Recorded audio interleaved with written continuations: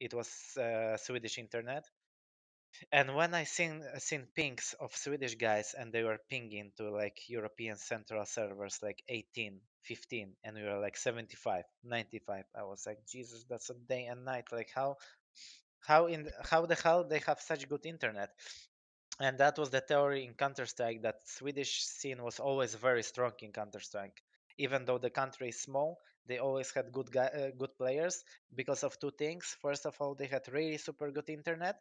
Second of all, they had shit weather, so they were staying home and playing games. That Exactly. I thought the same about Russia a while ago. Like they had a ton of gamers in that region, and I don't know about their internet, but I know that they have a lot of players just because of one of the things that you said, the weather.